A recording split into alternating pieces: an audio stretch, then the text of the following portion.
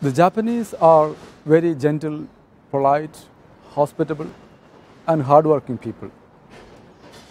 Though it is a developed and secular nation, I am very happy to be sent here as a Jesuit, and I am very happy and especially grateful to be able to work among the young people of Japan.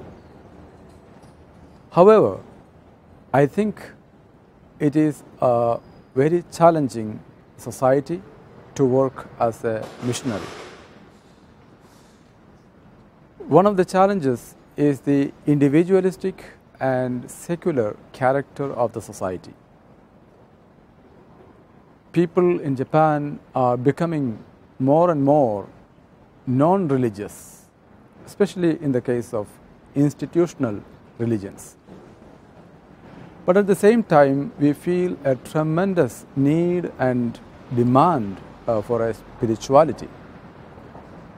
We see people suffering psychologically and people feeling lonely are increasing.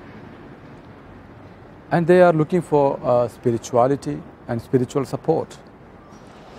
I think what we need to offer is a tangible presence of a loving God, God's love in a secular world.